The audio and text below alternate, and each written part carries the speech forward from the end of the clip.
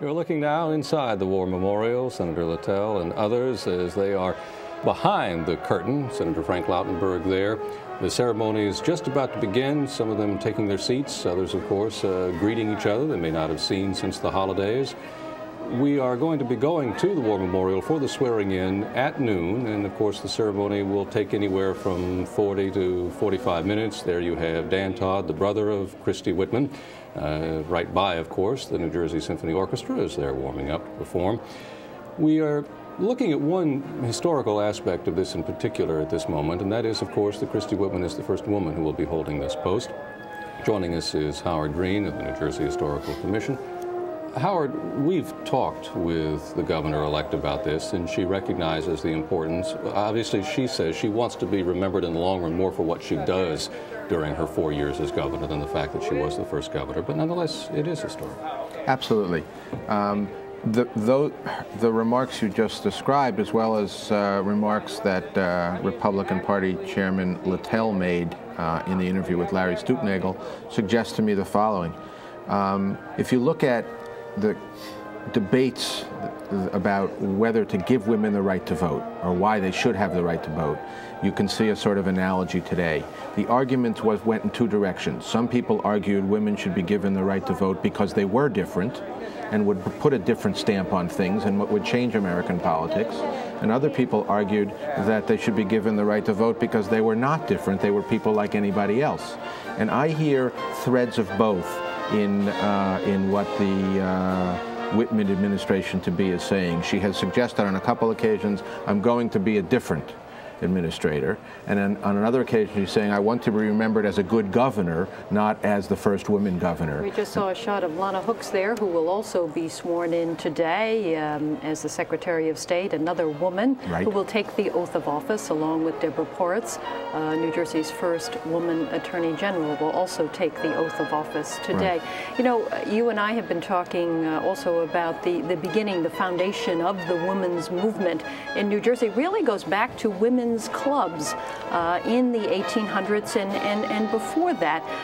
And I did some reading and found out that President Grover Cleveland, after he left the presidency, just after the turn of the century and was residing in Princeton, wrote for Ladies' Home Journal that women did best staying at home, that's really where they belonged. And wouldn't he be surprised today to see that New Jersey's first governor in 1994, first woman governor, is being inaugurated? His jaws in Philadelphia, perhaps it dropped a bit much. There was a woman named Vail from Essex County, a Republican, one of the first two women to serve in the New Jersey Assembly, who, during her election campaign, said something along these lines: the home is the center of my life, it is not the circumference of my life. And that's a very good line we can remember. As Christy Whitman looks ahead to her governorship, you have mentioned that there are three ways of governing in this state that a governor might look forward to. Right. Certainly governing by consensus being one of them. The way I put it, you can take the case to the people. I'm not a political scientist. The political scientists who are listening, if there are any, may shudder at this, but you can take the case to the people. You're seeing former Governor Thomas Kean, who's just taken his seat. Who excelled at that. Jim Florio in the foreground, and of course, all the way at the end. We don't mean to interrupt. No problem. Go ahead. You can govern through the party. Or you can govern using the administrative CEO executive function kind of approach. And it seems to me, if you look at history, it doesn't matter how the office was organized, governors had those three approaches available to them, and a successful governor succeeded in it. If you succeeded in two of those realms, you generally had a successful term, and if you didn't, you didn't. The governor there, Jim Florio, still the governor of the state, shaking hands with Chuck Hytian, the Assembly Speaker, Donald D. Francesco, the Senate President, and Congressman William Hughes there, just moving out of our sight. Jim? When Indira Gandhi was asked, when she became the woman Prime Minister of India, she said that politics doesn't respect gender, it respects power. And that's why you see how the power is exercised over the course of the next year or two. And that's where the debate will fall, I think, away from the novelty, if you will, of the first woman governor. It'll fall more along the lines of what I think Indira Gandhi talks about politics and power. I always recall former Representative Millicent Fenwick's statement, who was my first boss in politics, a wonderful, wonderful woman, who used to say, we're all in this together. And I think that is the kind of approach that you see Christy Whitman taking to this, her outreach, her listening. We're all in this together, and I'm sure Millicent would be delighted if she were with us today to participate in this inauguration. There are some who say that will Christy Whitman be tough enough for the job, fairly or unfairly so? Unfairly. That remark made about a woman for the job she is about to tackle. You say unfairly, Roger. No doubt in my mind. Christy Whitman is one tough character, and she will govern by consensus, in my view, consensus with the people of the state. That's not to suggest she's going to moderate or compromise her principle. The fact of the matter is she's going to be tough when it comes to principle. You know, we just have about 30 seconds or so, maybe a minute at most. We're looking at Jim Florio now. This is his last couple of minutes as governor, basically. Quick Sitting thoughts next to the Chief Justice. Quick thoughts from each of you. We only have a few seconds about Jim Florio as he leaves. I think that, you know, this is an individual, a blue-collar background, who tried to really right what he felt were wrongs and felt he had to do it under timetable and pressure, and then did something that as many of the newspapers around the state in the last week have editorialized about, said brave, but paid the consequence. Jim Florio was a person that believed that government could solve the problems of all the problems, and in fact, it can't. Christy Whitman will try to reach out, as I say, and have the people help solve some of the problems themselves and participate in the process. Well, the power will now be passed on to Governor-elect, soon to be called Governor of the great state of New Jersey, Christine Todd Whitman, New Jersey's 50th governor, New Jersey's first woman governor. Larry Stoopnagle is standing by with our coverage inside the War Memorial Building, where the inauguration is about to get underway in the formal sense. Larry? Well, Kent, in just a few moments now, we will be starting the inauguration of New Jersey's 50th governor, and of course our first female governor. We are live here at the War Memorial, where the crowd is considerably fuller than when we first went live just an hour ago. The place is, it would be it's almost standing room only. The first floor, if we go down and take a look down there, you can hear the New Jersey Symphony Orchestra. They, of course, have been playing some very stirring music. Backstage, we have the gospel choir, we have members of the legislature behind us, so we have members of the incoming governor's cabinet, of course, former governors, soon-to-be former Governor Jim Florio, former Governor Tom Kean, and you can see Judith Shaw there, the incoming Chief of Staff for Christy Whitman. She's making sure everybody is in their place as we're waiting for the curtain to come up here at the War Memorial. Downstairs, we have a absolutely packed house. I don't see one empty seat, and this is a largely Republican crowd that we have here. Of course, there are some Democrats, notably some former members of the legislature, but a lot of people here, a lot of people who were here supporting Christy Whitman throughout this campaign, and there are also a lot of people here who are waiting to hear what she's going to have to say in her inaugural address. Now, we have all had a chance to take a look at that inaugural address, and here's Christy Whitman. She's coming in right now. She's entering backstage along with her family. And I think probably once she is in place, this program, this historic moment, the swearing in of New Jersey's first woman governor and its 50th chief executive, will start. We can see her leaning over and talking to some of the people behind her, although I can't make out who they are with the shot that we have, but she looks very relaxed. And it looks like she's, well, we couldn't really see there. Somebody stepped in front of our camera shot. But I think that was Judith Shaw, I'm told, her Chief of Staff, who has been busy rounding everybody up, trying to make sure that this program gets on as close to on time as it possibly can. Of course, the weather has not been what you would call cooperative. Earlier, when I was talking to the state GOP chair, Virginia Littell, who had to come down from Sussex County, she told of a 7-hour ride that she had to take last night with her and her husband, Bob Littell, who's the state senator, who's also the chairman of the Senate Appropriations Committee. They, of course, wanted to be here on time. They didn't want to have anything slow them up, but it took them 7 hours last night in those horrible, horrible conditions to get here. A lot of people have really braved some tough weathers, cold temperatures, ice, to make it here for this inaugural event today. but doesn't look like anything's really going to slow them down. There she is again, talking to her husband, John Whitman, who was with her throughout the rough and tumble campaign that she had with Jim Florio. She's waving to somebody there again. There's her brother, Dan Todd, who was also her sidekick throughout the campaign. He was also a source of controversy right after the campaign in the Rollins affair, that affair that has since seen all both civil and criminal charges of the investigation dropped. There's Jim Florio, still the governor until Governor Whitman is sworn in. He looks very relaxed, and sitting next to him is his wife Lucinda, and sitting next to them the Chief Justice Robert Willents, who will of course swear in. Tom Kean there looking down the row at the Governor Byrne is also there. And Cahill, I think, is on the far side. Cahill, of course, was present at Governor Jim Florio's final State of the State message, which was delivered exactly 1 week ago today. The curtain is rising now on a new era of government in Trenton, and we will go down on stage for the swearing in of New Jersey's 50th governor. Beginning this program today will be the Senate President, Donald D. Francesco.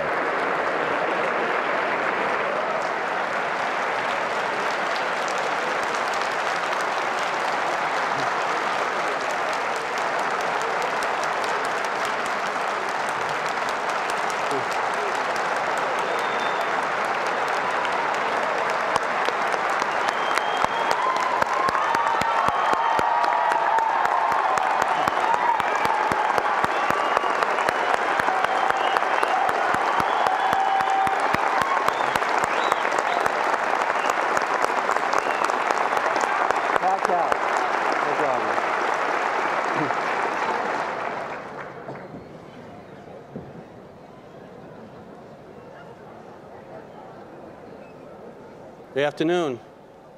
I'd like to welcome everyone here to the inaugural ceremonies for the Honorable Christine Todd Whitman as Governor of the State of New Jersey.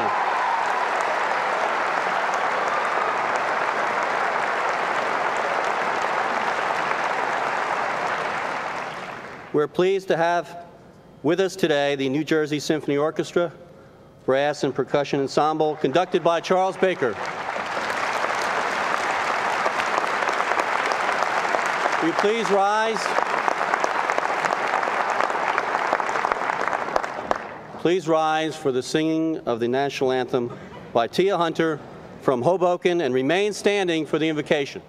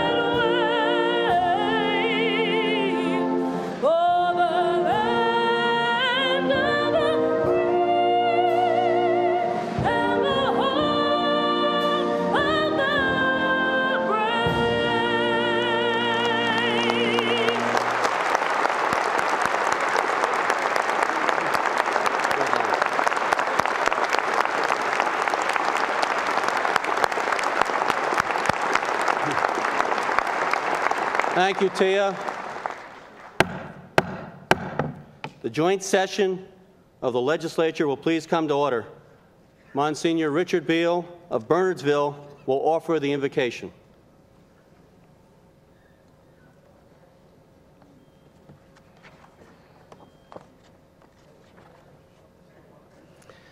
Let us pray. Just as Moses gathered together a diverse people to seek your protection in ancient times, so we come before you this day, Lord, our God. It is you who author liberty. It is you who author prosperity. May our words this afternoon express so much more than hollow formality. May each one of us be truly open to your direction, so that we might be your instruments to the citizens of New Jersey, people young and old, some richer, some poorer, with differing needs and differing visions, people who look to us for wise, responsible, courageous leadership. Lord, enlighten and strengthen with your Holy Spirit your servant and daughter, Christy, our governor. Help her achieve a clear, unified, piercing vision for the common good, a vision that embraces all you ask of us: justice, selflessness, an awesome respect for your gift of human life, born and unborn, compassion, honesty.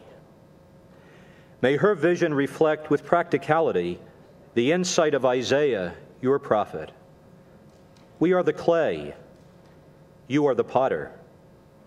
We are all the work of your hands. You, Lord, know the pitfalls that are part of the terrain of our late 20th century, and you know the malaise covering more and more of this land of the free. May Governor Whitman, her administration, and all governmental officials allow you to lead them along a road that is straight and narrow. Give them insight into their relationship with you, a relationship which the words of Christ Jesus crystallize. You could do nothing were it not given you from above.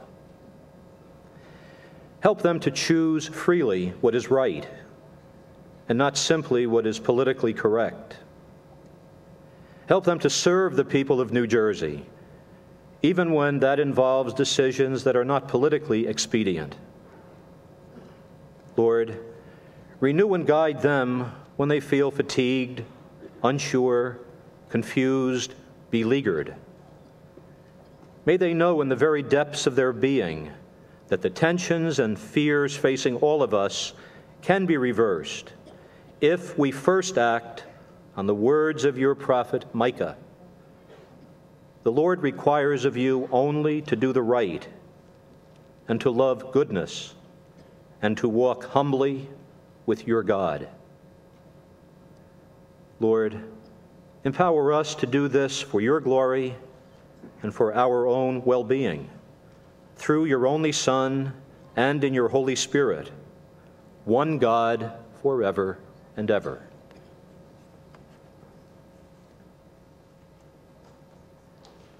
Thank you, Monsignor Beale. Please be seated.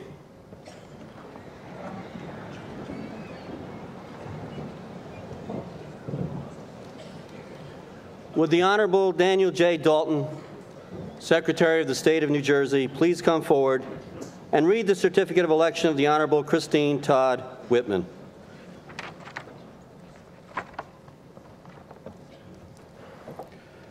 This is to certify that a general election held in said state on the 2nd day of November, 1993, you were duly chosen and elected by the people of said state to serve a term of 4 years as governor of the state of New Jersey. In testimony whereof, I have thereto set my hand and caused my seal to be hereunto affixed at Trenton on the 30th day of November, 1993.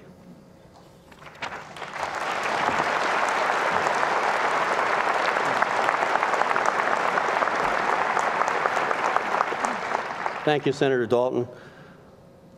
The oath of office will now be administered to the Honorable Christine Todd Whitman by Chief Justice Robert N. Willens. The oath will be followed by the salute of 19 guns.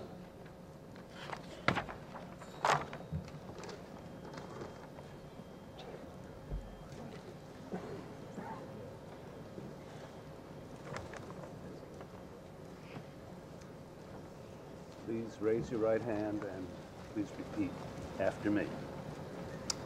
I, Christine Todd Whitman, I, Christine Todd Whitman, do solemnly swear that I will support the Constitution of the United States I will support the Constitution of the United States and the Constitution of the State of New Jersey, and the Constitution of the State of New Jersey, and that I will faithfully, impartially, and justly perform the duties of the Governor of the State of New Jersey according to the best of my ability. So help me God. So help me God. Congratulations.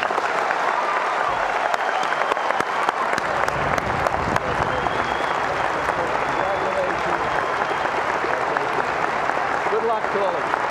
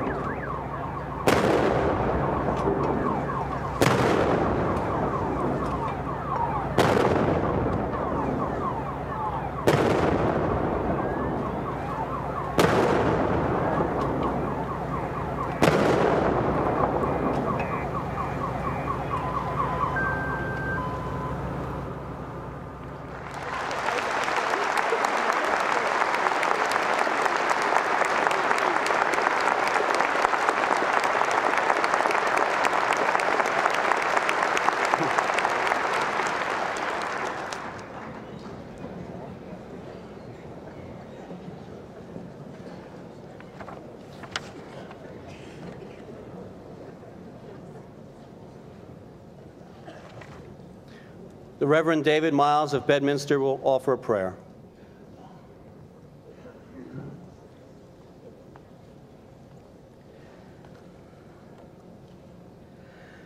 I guess I have the honor of being the first to say it.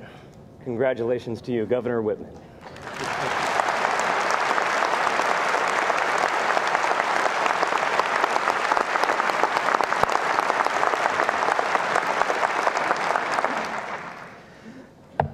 This, too, is part of our celebration.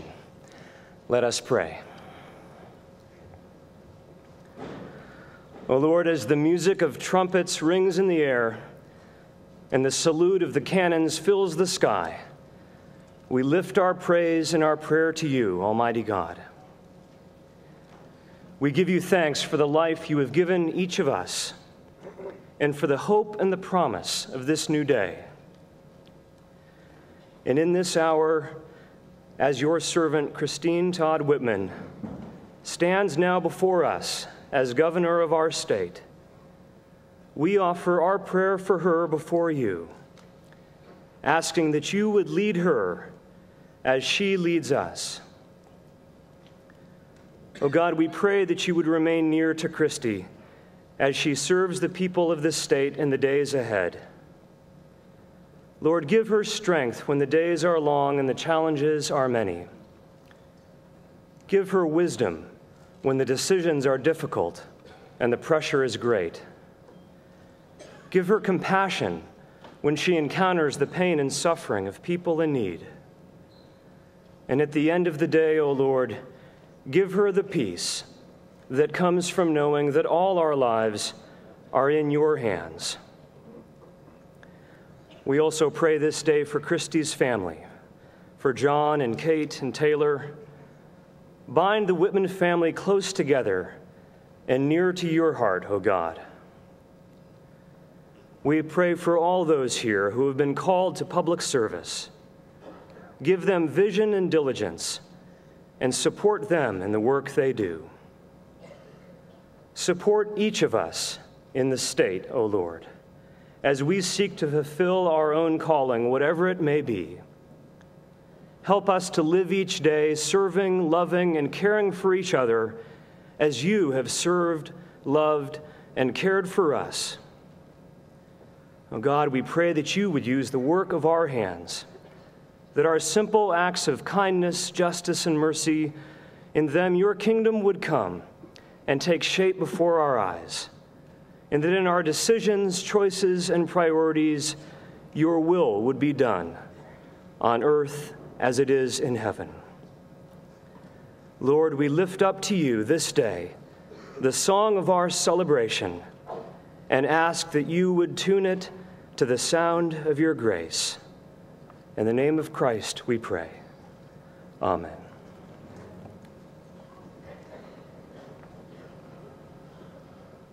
Thank you, Reverend Miles. It's now my pleasure to introduce the Youth Inspiration Choir of the New Hope Baptist Church in Newark under the direction of Mr. Jacques Fouché for a musical celebration.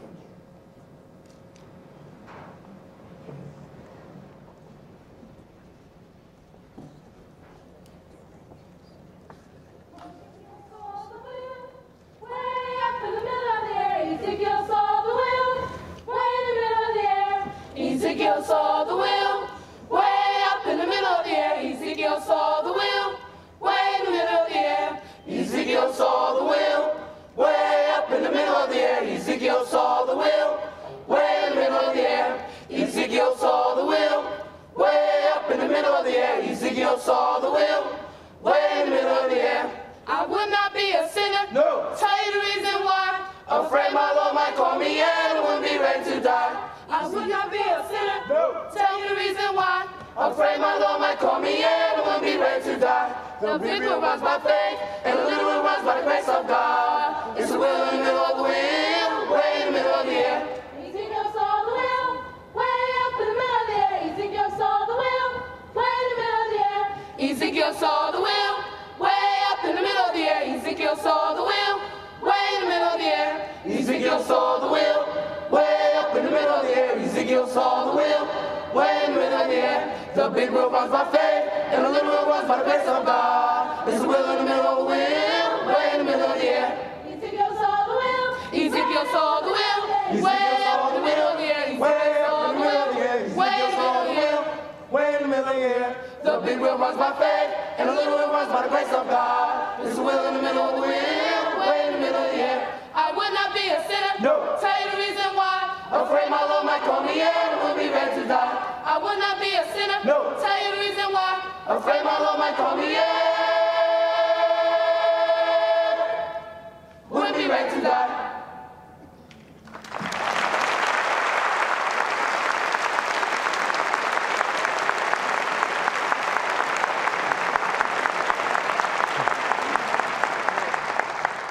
Thank you, Mr. Fouché.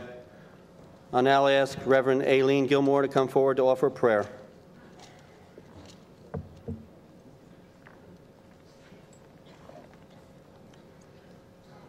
Let us pray.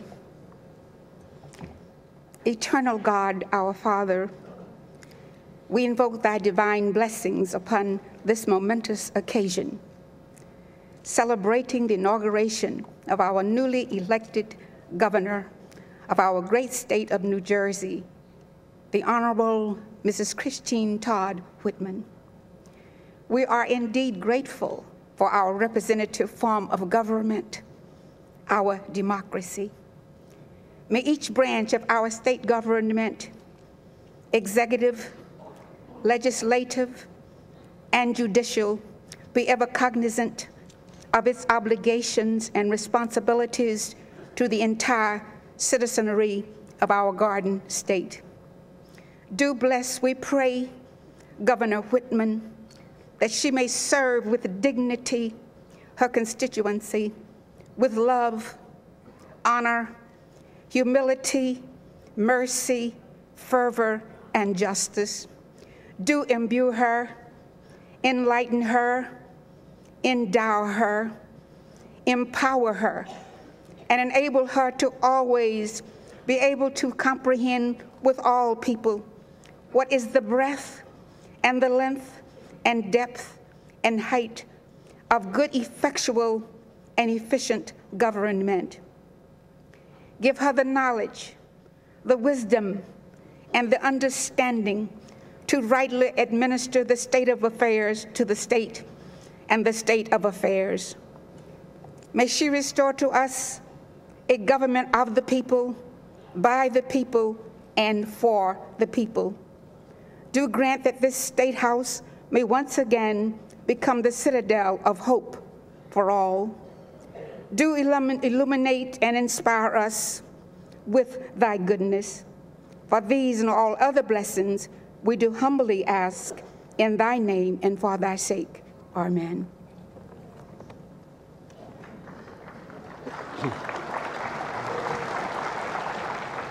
Thank you, Reverend Gilmore. I now call upon the Honorable Daniel Dalton to deliver the Great Seal of the State of New Jersey to Governor Christine Todd Whitman.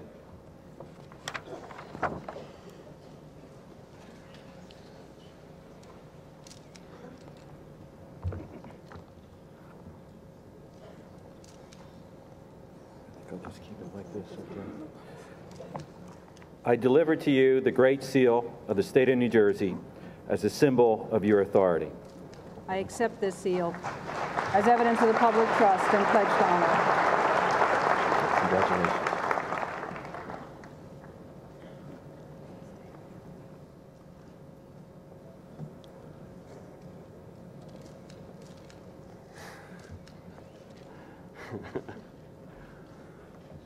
It is my pleasure, Your Excellency, to introduce you to the Honorable Donald D. Francisco, President of the New Jersey Senate.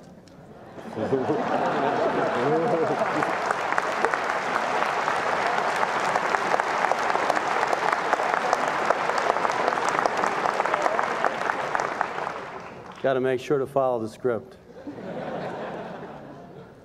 Members of the Senate and the General Assembly, it's my pleasure to present to you the Governor of the State of New Jersey. Ladies and gentlemen, the Governor of the State of New Jersey.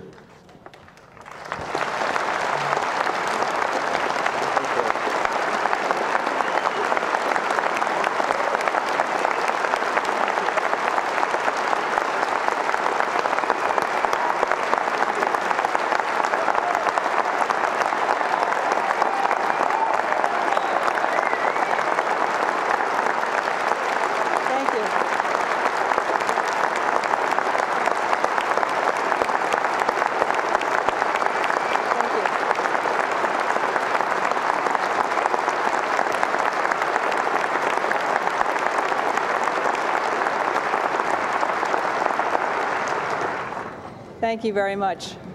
Mr. Chief Justice, Governor Florio, Mr. Speaker, distinguished guests, ladies and gentlemen, it is with an eagerness to tackle the challenges ahead that I take the oath of office as New Jersey's 50th Chief Executive and its first woman governor.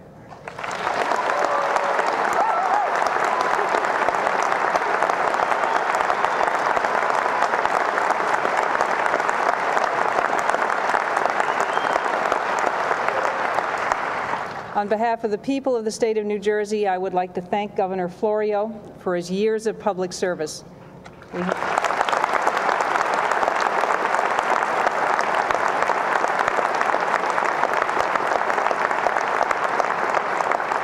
have agreed on some issues, disagreed on others, but no one has ever doubted that you cared deeply. Some say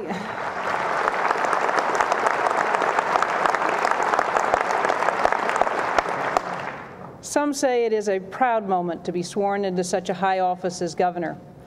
For me, however, this is also a humbling moment. No one reaches this position alone. Certainly I didn't, and I want to thank all of you who made it possible. I especially want to thank my husband, John, and my 2 children, Kate and Taylor, for standing by me during a long and tough campaign.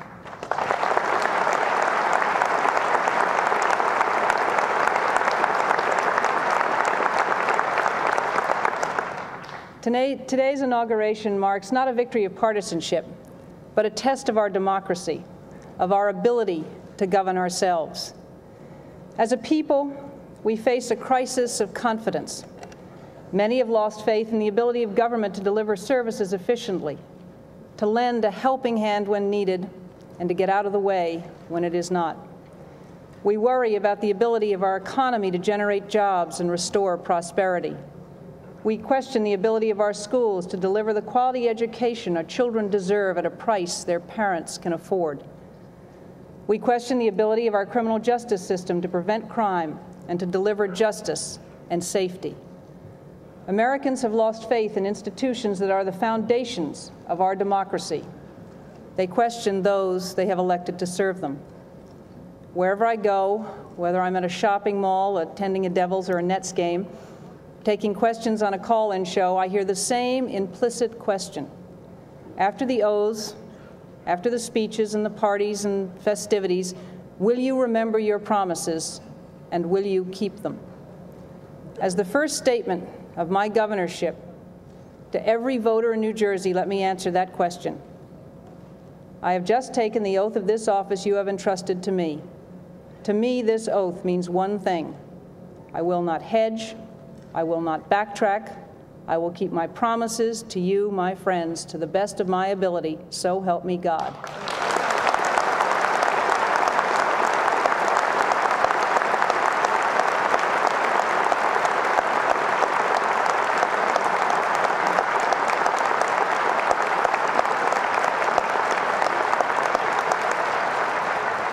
But I can't do it alone. I need your help, your wisdom, and your support. If government is to be for the people, it must be of and by the people. For democracy to work, as Abraham Lincoln said in his first inaugural speech, we in government must have a patient confidence in the ultimate justice of the people. Government must trust and listen to the people, or it is not a democracy. That is why I've spent the last 4 years listening to you, and it is why I will keep listening for as long as I am your governor. I believe in the people of this state. I believe in open government. I believe that the best decisions are based on consensus. And like you, I believe deeply in the fundamental need for change. To those who question whether I'm serious about bucking the special interests who hold so much quiet power in this city, let me be clear. I did not run for governor to conduct business as usual. It is going to be different around here.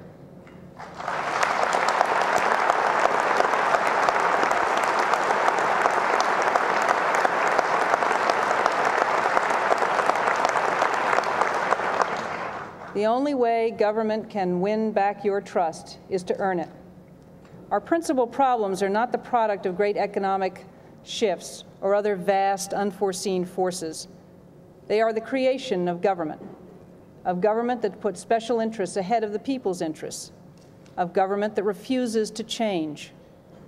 You know it, I know it, and this time, together, we're going to fix it.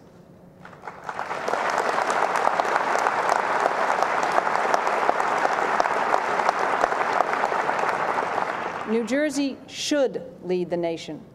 In a world driven by ideas and technology, we boast some of the world's leading telecommunications, pharmaceutical, chemical, and other high-tech firms. We have first-class universities, great ports, and a prime location between America's financial and political seats of power. We have great natural resources, from the highlands to the shore. New Jersey should be the engine of economic growth that leads this nation into the 21st century. It should be a powerful engine of prosperity that gives our children the same opportunity that our parents worked so hard to give us, the chance for a better life. Together, we will unshackle that economic engine from the restraining chains of high taxes. 4 months ago, I said I would put $1.4 billion of your tax dollars back in your pocket by cutting taxes over the next 3 years, with the first cut coming in July. The skeptics groaned, but here we are. And I say, why wait until the next fiscal year starts in July? Between now and then, families have car payments and credit card bills that will come due. Senior citizens on fixed income will be struggling to make ends meet. And businesses have payrolls to make. Their plans to create new jobs are sitting on shelves waiting for a stronger economy. Let's not keep economic growth waiting another minute. If President Clinton and his Congress can reach backward into time and raise your taxes retroactively, your governor and your legislature can cut them retroactively.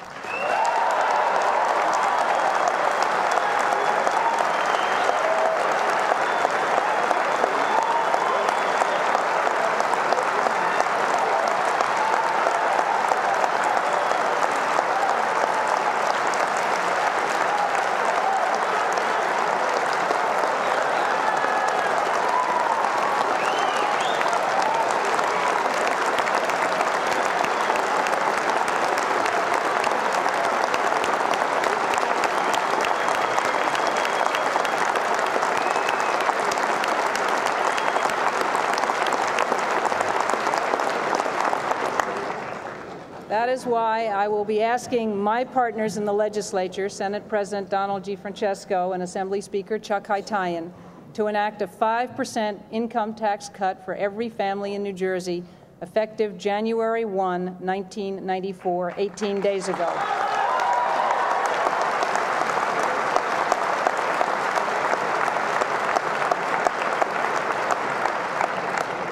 Secondly, I am asking the legislature to eliminate all taxes on those earning less than $7,500, again retroactively to January 1st.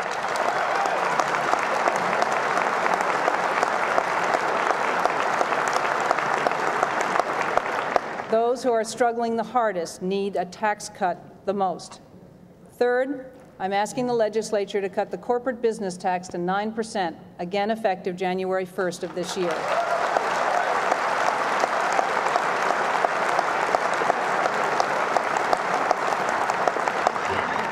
We will be competitive. No more losing our employers or to job raids by low-tax states. New Jersey is open for business.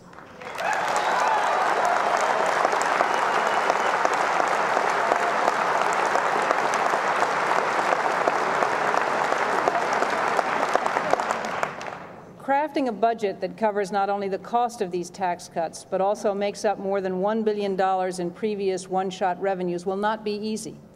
We must do so without cutting the state's services, which so many of us depend. We must do so without driving up the property tax. The shell game of raising one tax to cut another is over. My budget task force and the 350 citizens who served on my transition teams have been poring over every department's budget. My cabinet officials take office with a mandate to find ways to provide the same or better services for less. Hundreds of citizens have been writing in with their ideas on how we can save 5 cents on every tax dollar that we spend. Let me tell you, once we put our minds to it, it's amazing all the ways you can find to save money. Take just 3 areas. A vast amount of uncollected bad driver surcharges are owed to the state, yet no attempt has been made to collect them. We're owed unclaimed federal Medicaid funds for health care services provided to poor children by their schools. And even an inmate from Rahway State Prison wrote into the Our Tax Dollar program to point out that more than $160 million in fines owed by criminals have never been collected. Together, these 3 areas alone offer the potential for closing the budget gap by several hundred millions of dollars. What's more, almost $200 million has been left unspent in each of the last 2 budgets because programs were overfunded. I am directing my cabinet to try to save at least that much from current year accounts. Budget cuts are just part of the equation. To cut taxes in each of the next 3 fiscal years will require sustained economic growth. Economic growth doesn't just happen. We have to plan for it, encourage it, and court it. That is why I have directed my Secretary of State to serve as an advocate for business. And it's why the first executive order of my administration, which I will sign in front of you today, creates the New Jersey Economic Master Plan Commission. This commission will develop the long-term strategy we need to make New Jersey the economic powerhouse it deserves to be.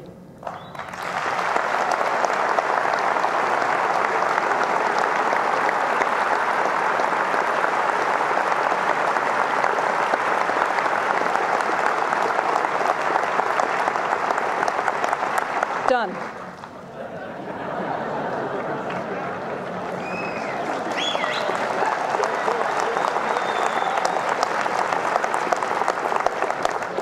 Make no mistake about it, we are in a battle for jobs with Pennsylvania, the Carolinas, and the Sun Belt every single day.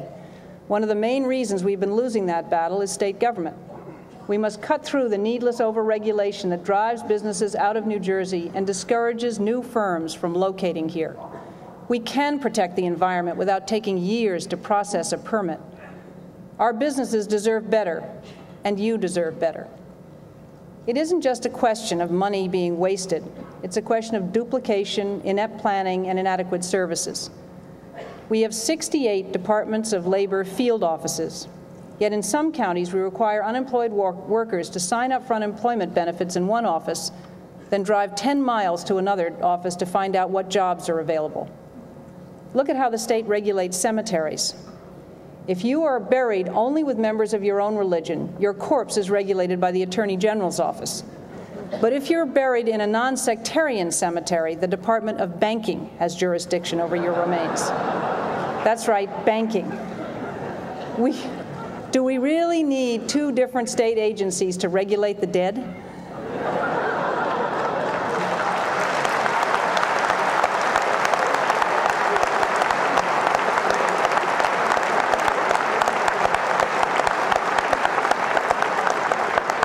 From cradle to grave, our state government needs reform.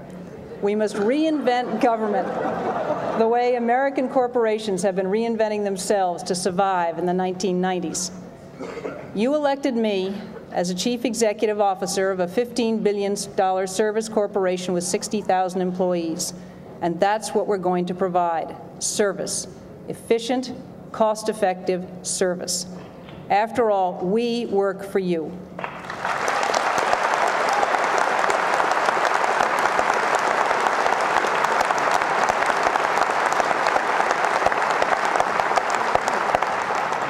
And of all the tasks we are entrusted to perform as your government, nothing is more sacred than our responsibility to educate your children.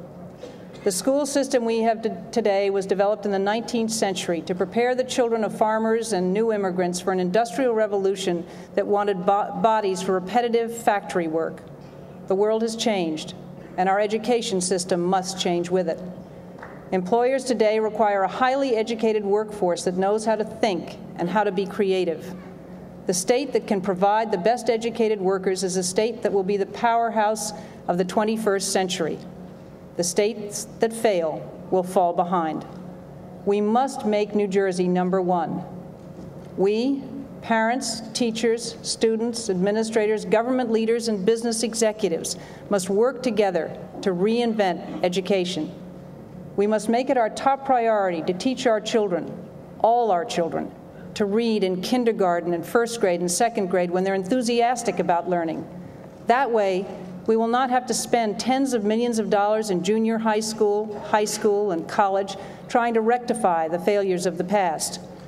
We are going to inject competition and encourage innovation by developing alternatives like magnet schools and charter schools within our public school systems to give parents a choice of where to send their children.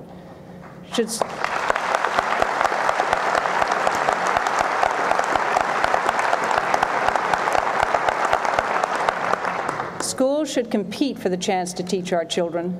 They are our greatest treasure. If we are going to teach democracy in our schools, we should practice democracy in our school systems.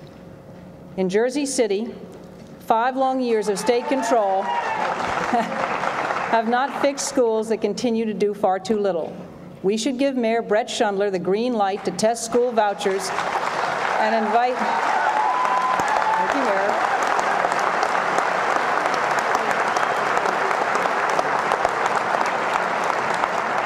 and invite the top school experts in the nation to measure the results. We will get politics out of the Department of Education by giving the Education Commissioner an independent 5-year term.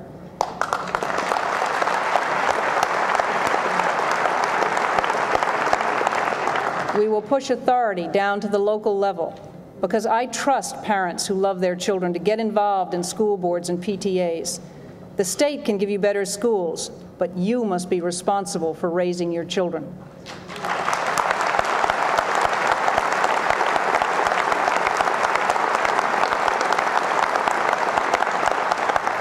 We will develop a strong core curriculum that teaches every student the basics of reading, writing, arithmetic, and respect for our nation's heritage.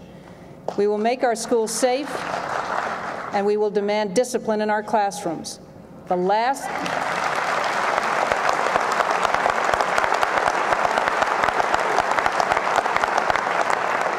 last thing children should learn about in school is violence and fear. Personal safety is a sacred right in America. Our children, our parents, all of us deserve to live in peace. Yet far too many of us are imprisoned by fear of crime. Some say we should turn our heads, give up, and just accept a violent, crime-ridden society. Some say crime is too tough a problem to solve. My answer to them, we're tougher.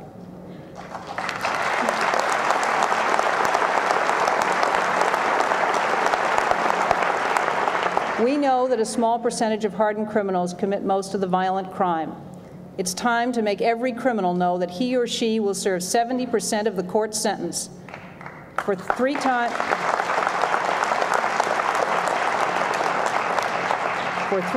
violent offenders, those who make a career out of crime, it should be 3 strikes and you're in for life.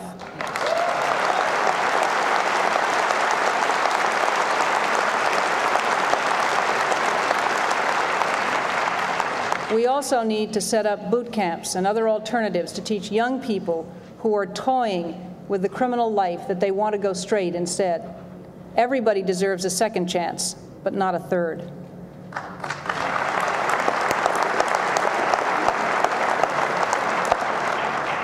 Criminals are not the victims of society. Society is the victim of criminals.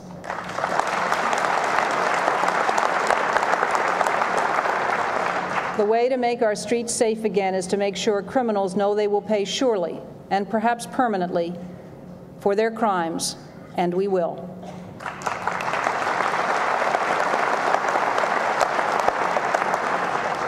Our blueprint to make New Jersey first is an agenda of economic growth, good schools, and safe streets, an agenda of hope, optimism, and determination, of government that is for the people because it is of and by the people. The hope, the vision, the strength of our people is our guarantee of success. And what remarkable people make up this state. In the factories of Patterson and the research laboratories of Princeton, in the ethnic neighborhoods of Perth Amboy and the senior citizen villages of Lakewood, in the towns of the Shores and the Pinelands, and in the cities like Camden and Newark, all across our state, I have come to know so many of New Jersey's people. We are one family, one community, one state. There is a phrase in Spanish that means all that. Somos un solo pueblo.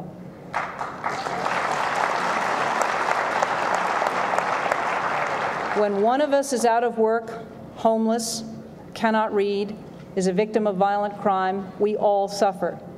And when we help one another succeed, we all succeed.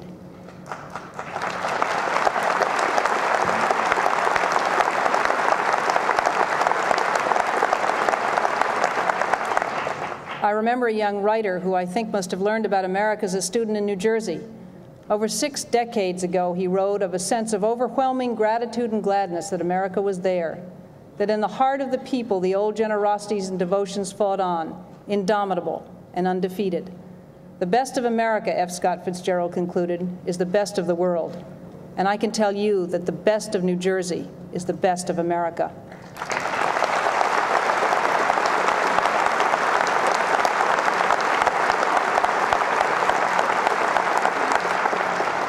In the people, we will place our faith. On trust in the people, we will build our agenda of opportunity and growth. This is our state, it is our time, and this is our future. Last week, I met the children from Mrs. Riley's second grade class at the Gables School in Neptune. Each child brought along a letter for me. "We should all learn to share and be nice to each other," Claudia Greer wrote. "I know that you have a demanding job ahead of you, and I will be there to help you." Claudia is here today, and Claudia, I thank you for offering to help.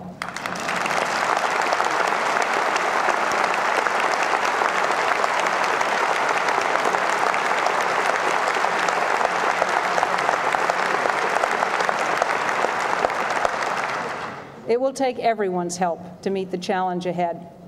It won't always be easy, and we won't always agree, but we must not fear change. In 1776, this state was at the forefront of a revolution. We are there again today. Let's show the world what New Jersey can do. Together, we will make New Jersey first. Thank you very much.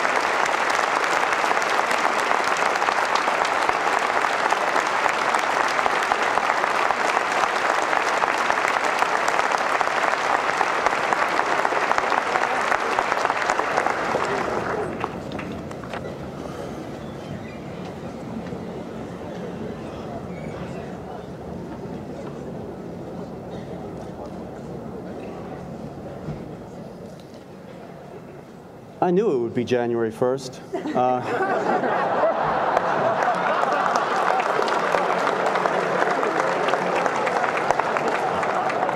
I just didn't have the years straight.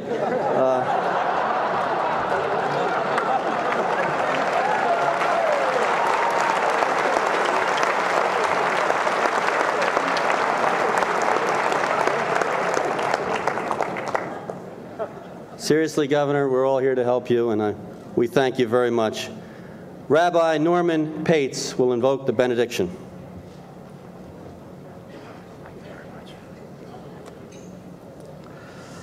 Our God and God of our ancestors, look with blessing upon these inaugural proceedings now concluding.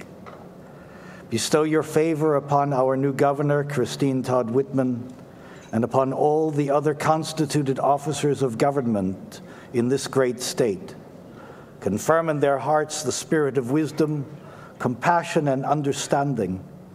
Help them spread the sheltering tabernacle of your peace over the land, so that we may hear and feel and respond to each other's fears and pains, hopes and dreams, and thus together rebuild our society so that all of its citizens can live in genuine harmony and tranquility. Source of blessings, teach us all to realize that your beneficence provides us with the keys to unlock that power for good which is already within every one of us. Let every person, every family, every community renew the effort to strengthen the common weal for the good of all and to the hurt of none. May the divine spark within each of us glow more brightly as we dedicate ourselves to making secure and preserving the social contract that promises liberty and justice to all. Author of liberty, we look to you for truth to guide us, but we also know full well that we are your partners and that your work gets done by our hands. We are your witnesses. We cannot expect others to take up the tasks that are ours to do. Help us, we pray, to go forward, leaders and citizens together, and make New Jersey a shining example of American democracy as it ought to be. May this be your will, O God, and therefore ours. Amen.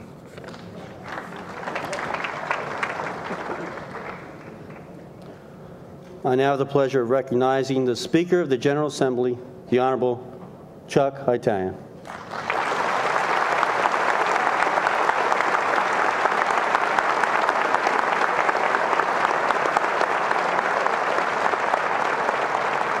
President, I move that this joint session now rise and adjourn this meeting. Do I hear a second? Second. Somebody's... You're worried there, Jack. So ordered. These proceedings are concluded. The Senate will reconvene at 2 o'clock. Thank you.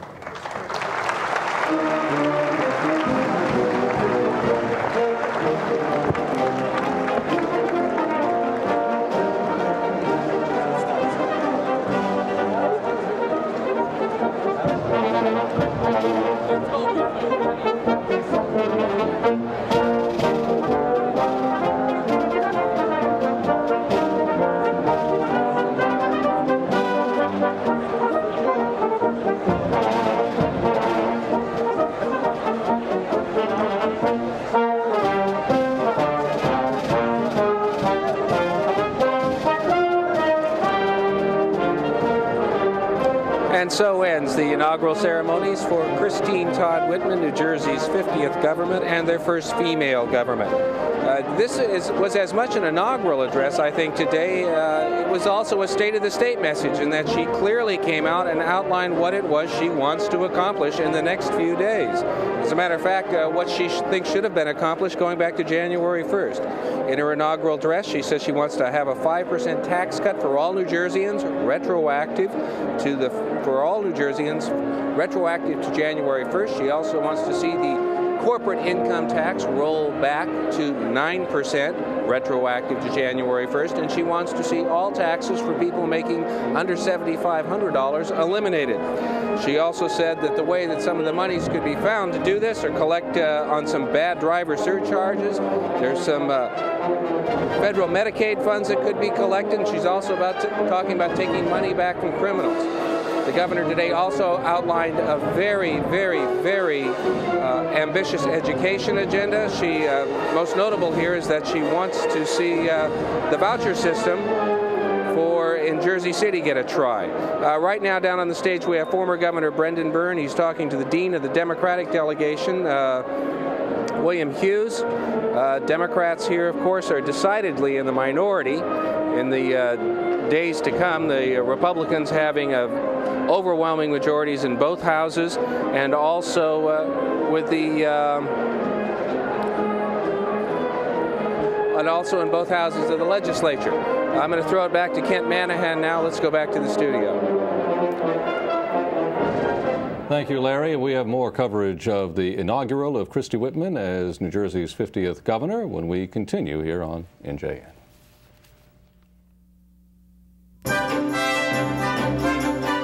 New Jersey's first Republican governor was sworn in 144 years ago.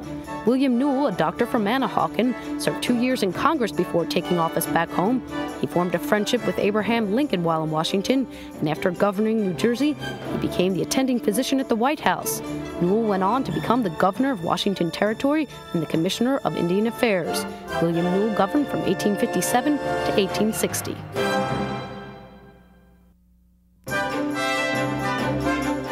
Thomas Woodrow Wilson, the 34th governor of New Jersey, was born in Virginia, the son of a reverend. He came north to New Jersey to attend Princeton University, and he taught and was president there before becoming governor. After only 2 years in office, Wilson was elected the 28th president of the United States. He said of his governorship that serving the people of New Jersey had been the greatest privilege of his life. Woodrow Wilson governed from 1911 to 1913.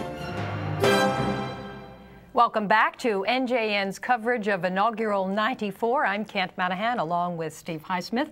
It is now official. New Jersey has its 50th governor. Its first governor, Christine Todd Whitman, sworn into office a little after noontime today at the War Memorial Building in Trenton. She has just delivered her inaugural address, 24 pages. Not the longest address probably to be given to New Jerseyans as a new governor takes office, but one perhaps that we could say touched on crime, touched on education, and certainly her promised tax plan, and one in which son and daughter Kate and Taylor were well behaved as compared to Andrew Giuliani in New York, right, who mugged for the camera throughout the inaugural speech of his father. Yeah, I was struck by a couple of things. Obviously, it's a transition of power and responsibility, but to paraphrase one of her favorite singers, Johnny Cash, she's also in the ring of fire now, and I'm sure that the serious criticism analysis and the real work has to begin. And as you could see with Senator DeFrancesco's Senate President's comment about, I knew I had the date right, January 1st, but I must have had the year wrong about perhaps the tax cut. Line that will be There's a lot to still most. work out here. The other thing I found interesting about this is that we talked a little bit earlier about one aspect of this. Jim Florio, in his inaugural 4 years ago, left out a sentence in his text about, I will keep my promises. One of the strongest lines in her speech was, I will keep my promises. And that could be a big difference, at least in the tone setting out in this campaign. We are joined, as running as governor. Of course, by Roger Bodman and Jim McQueenie, our regulars here on NJN, and Howard Green from the New Jersey Historical Commission. And we welcome you back to our coverage of Inaugural 94.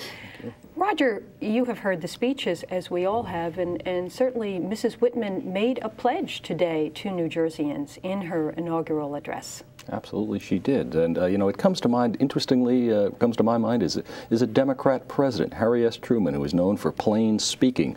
This speech was full of plain speaking, in my view, and it wasn't one of those visionary type speeches that, you know, George Bush used to call it the vision thing, you know. This was a speech where she just got right down to the nuts and bolts of government. It was almost like a budget speech, or as Larry Stoopdale said, a State of the State address. You know, she quoted a lot of interesting lines here, one of which is, after all, we all work for you, is, I think, an interesting statement to make, an important statement to make. But as Steve just mentioned, I think the most important was, as the first statement of my governorship, I will not hedge, I will not backtrack, I will keep my promises to you. I think we have a tape version of that, if we could play it back for our audience to listen once again to New Jersey's 50th governor. Wherever I go, whether I'm at a shopping mall, attending a Devils or a Nets game, taking questions on a call-in show, I hear the same implicit question. After the oaths, after the speeches and the parties and festivities, will you remember your promises and will you keep them? As the first statement of my governorship, to every voter in New Jersey, let me answer that question. I have just taken the oath of this office you have entrusted to me. To me, this oath means one thing. I will not hedge, I will not backtrack, I will keep my promises to you, my friends, to the best of my ability, so help me God. Definitive words, certainly, Roger, when you talk about that pledge to New Jerseyans and what she plans to accomplish. And very sincere words, too, Kent. The fact of the matter is, you could see the way she said it, the way she enunciated those words, I will keep my promises to you. And I think, as compared to her predecessor, with all due respect, that was a problem in the last 4 years in this state. I don't believe it will be a problem in the next 4. Of course, she needs the cooperation of the legislature in order to keep that pledge, and she did put the onus on the legislature in her speech today. Jim McQueenie, one of the strengths that Christy Whitman had in the campaign, by those who step back and look at it, is that she had a sense, a good sense, of what many in this state want, and that when she would go out to events, she would listen to people. Do you find any evidence of that in this? I think actually in this speech she made a direct reference to how she wants to listen, but also, and a little bit referring to what Roger said about how she's still paying attention to what went wrong before her, if you will, with mistakes in the Florio administration as she perceives them. And one of them is that they want to listen, and this bite I think that we have explains that also. Let's go ahead and take a look at that now from the speech today by the governor. Government must trust and listen to the people, or it is not a democracy. That is why I've spent the last 4 years listening to you, and it is why I will keep listening for as long as I am your governor. I think one of the things that's important about this, though, is that you can listen for a while and hear things, but, you know, some of the things that she's heard, she'll hear some things she'll use in cutting the budget, I'm sure, but some of the things you hear when you're out there, a lot of them are really loony because people don't understand government, and that's not meant as a patronizing comment. If you saw some of the call-in shows and some of the recommendations, people were calling in suggesting that dead deer killed on the highways be fed to state prisoners. I saw one, and I think it was on NJN, actually, where someone called in and said we're spending too much money on police cars that only end up giving us traffic tickets by radar that end up taking money out of our pockets. It's this sort of syllogistic logic that sort of isn't going to come into play. What happens then when people say, you didn't listen to us with that? I know everyone here wants to chime in, and we're going to get the chance to do that, but I'm being told that I'm going to send it now to Michael Aaron, who is standing by outside the War Memorial Building to continue our coverage of Inauguration 94. Michael? Ken, I'm here with Assemblyman Leonard Lance of Hunterdon County, one of the earlier supporters of Christy Whitman. Is that right? You were one of the first? That's right, Michael. I think I may have been the first. I've known Christy my whole life, and I think she'll be a great governor. What did you think of her address today? I thought it demonstrates that business is not going to operate as usual in New Jersey from this point forward, and that she really is committed to change, particularly regarding our income tax. Were you surprised that she called for this retroactive tax cut? Yes, I was. I did not know about it ahead of the public, her actual speech. Do you think that she'll have any difficulty getting that retroactive income tax cut and 2 other tax cuts retroactive to January 1st through your legislature? No, I don't think so, because the legislature is supportive of the new governor. We're all Republicans in the majority now, working with a Republican governor. The first time we've been in that situation for 20 years. You look cold without a top coat. One quick question, and then I'll let you go. What was the feeling inside there? Were you on the stage or on the ground? I was on the stage. What was the feeling? I think we were excited because now we have the opportunity to lead, and if we don't lead, we will be removed from office. It's time for changes in New Jersey. All right, Assemblyman Leonard Lance, thanks very much. Go get your top coat. It's Michael Aaron. Let's go to Larry Stoopnagle, who's inside where it's warm. Larry? That's right, Mike. It is considerably warmer in here. Joining me now is the Assembly Minority Leader, Joe Doria. Joe, what did you think of the speech? Well, it was a very brief speech. I think she hit on a number of salient points. I think the thing that caught everybody by surprise was the concept of the 5% retroactive decrease in taxes, which obviously everybody would be supportive of, depending upon what the impact of the final proposal would be. I think Donnie DeFrancesco, the Senate President, got the best laugh of the day when he said he knew it was January 1st, but he thought it was January 1st of another year, next year, so which he had been pushing, as you realize. I think that there's nothing surprising. She basically did what most of us thought that she would do. She talked about the issues that are of importance to the state and of importance to her in her campaign, and now we have to wait to see the final proposals. And until we see the proposals, there's no way to know the impact these proposals will have on the state and on the citizens of the state. Do you have any idea how much these retroactive tax cuts are going to cost? Might they add up to that $288 million that the Florio administration said it found last week, left over from the last fiscal year? It might. There's no way of knowing until we see the proposals. And as I said, until that happens, I would have to reserve judgment. I would have to see the impact upon all the proposals on services, state services. Everyone's for more efficient government and more efficient services. So if we can save money through efficiency, obviously we're supportive.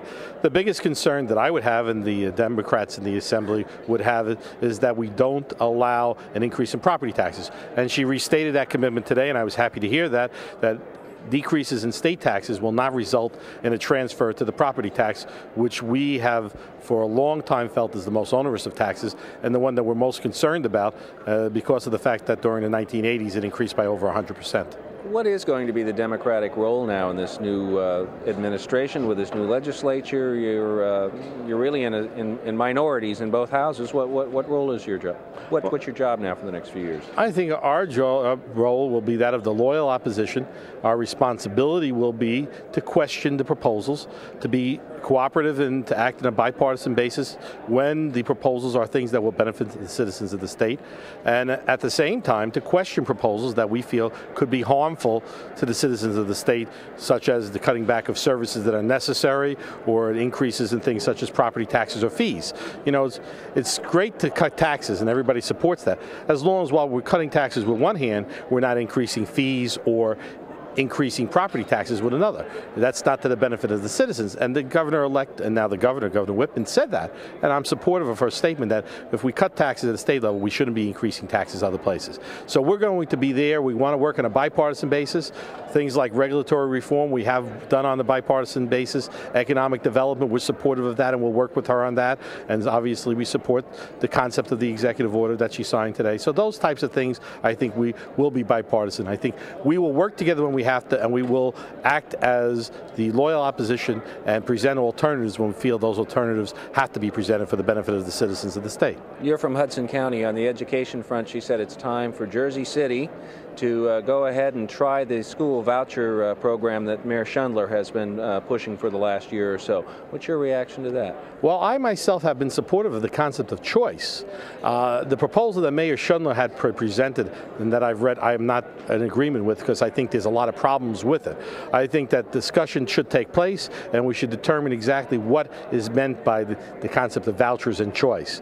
I've been trying to get a debate on that for a number of years. I've had a piece of legislation in for now over 2.5 years, and we haven't had any discussion.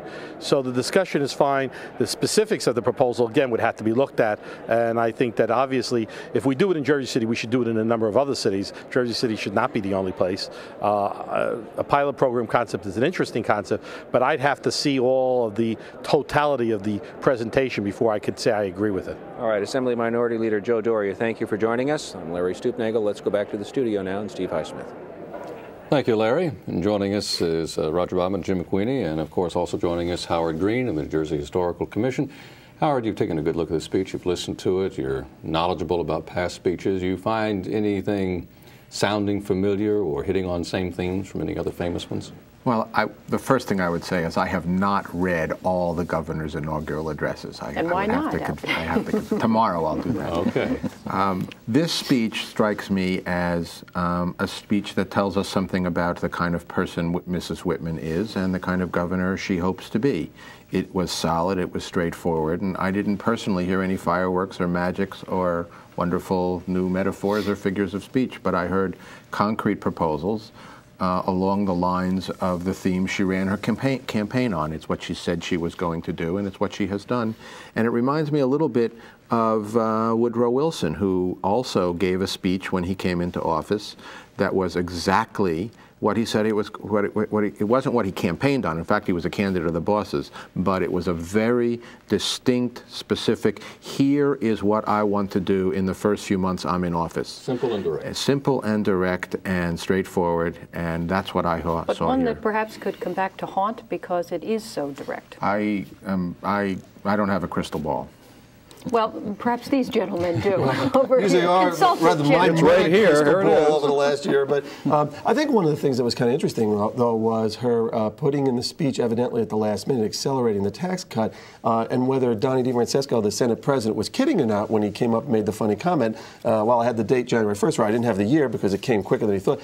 He's in a situation he's got to pick up the tab for this thing, basically, as the Senate president, with the Assembly Speaker perhaps on a campaign trail, Chuck Itayan running against Frank Lautenberg. So Donnie D looked like the kind of person that was expecting to go on a Dutch treat for lunch and then was told the last minute he was going to a restaurant, you're paying for it, pal, and more than you thought. So is that, put in the speech at the last minute, the kind of thing that might have to be something recognized by legislators, giving to what Howard says here about style? She certainly was her own person on this thing, and even to the extreme of announcing this as somewhat of a surprise here. But I would say one thing, legislators and the legislature doesn't take that kindly to a surprise. Roger, do you think that she has hit on this speech on some kind of theme that the public can latch on to? Bill Clinton has been criticized for not being able to find that particular buzz phrase yet. 4 years ago, Jim Florio said he wants to be remembered as the person who brought new ideas to old ideals that sort of fell flat. It was hard to understand. Right. Is this something that's understandable and clear? Again, as I said earlier, I mean, it's reminiscent of Harry S. Truman in my mind, plain speaking. I agree with Howard here. The fact is that she said, and I mentioned this earlier, after all, we all work for you. And I think that there was this you know, this attempt to, not by design, obviously, in Trenton in the last number of years, to this sort of holier than thou, we'll do it for you, we'll take care of you. You know, that's not in this speech. All right, I want to find out whether or not you think she's going to get back on the bus, too, Roger, that was so successful during the Whitman campaign for governor. But we're going to take it now to Michael Aaron, who is standing by live at the outside the War Memorial Building to continue our coverage of Inauguration Day. Michael? Ken, thanks very much. I'm with former Senate President John Russo. He was the Democratic Senate President for part of the Kane years, and he's now a lobbyist on State Street. Is that the correct way of saying what you do now? Princeton Public Affairs on State Street, yes. John, what was your reaction to Christy Whitman's inaugural address? I thought it was a wonderful speech. It was great politically, and it was also great as a program for New Jersey, if she can carry it out. That remains to be seen, but I thought it was a fantastic inaugural speech, maybe the best I've heard. When you say it was great politically, what touch or what words or what? Well, she really hit on all the themes that the people in New Jersey are concerned about and care about. Crime particularly, certainly the fiscal thing, the tax problems. These are the things people wanted to hear. They also wanted to deliver. I hope she can. I think she can. And it'll be interesting to see. Her announcement that she wants to cut the income tax retroactive to January 1st took most people by surprise, correct? I think it took the Republican Senate leadership by surprise, but I think now it's a goal for them. Hopefully they can do it. Are you surprised that something like that in a major speech doesn't leak out? Ordinarily in New Jersey, doesn't that sort of thing leak to the press about 3 days ahead of time? You know, I'm surprised these past few weeks how many things that have been proposed didn't leak out. Senate President Don DeFrancesco's proposal on senatorial courtesy didn't leak out. This didn't leak out. It seems like things are tightening up around here. You said that you think the program that she's laying out for the state is good. What do you mean by that? The cutting of taxes, the stimulating of business? Well, no question about it. Stimulating business is good and stimulating jobs. Cutting taxes and saving the people money so they can use it for other things is good. Crime, her thoughts on crime, if they work. People are terribly concerned today about safety. So it's a good program if she can do it, and I hope she can. Well, what about the cutting side of the ledger? What about the spending cuts? Are you one who thinks she's going to have to make much more painful and obvious cuts than she seems to think she is going to have to make? Mike, I've always felt that there are cuts that could be made in this state government that won't hurt as much as people seem to think they will. I think if she does that and doesn't hurt people who need help, she can cut that money, at least a good part of it. Okay, John Russo, thanks for sharing your thoughts with us. Thank you. This is Michael Aaron with former Senate President John Russo. Let's go back to the studio.